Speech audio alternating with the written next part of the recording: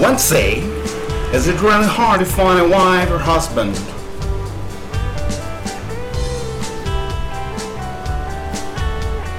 There are 10 points you need to answer yes or no. 1. You find a handsome or beautiful one, the brain is empty. 2. You find a brilliant one, he or she looks too serious. 3.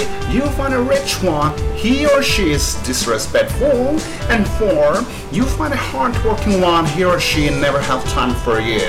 And 5. You find a serious one, his her ex keep calling. And 6. You find a humble one, he or she is broke. 7. You find a responsible one, he or she is not romantic. 8. You find an educated one, he or she feels I'm always right.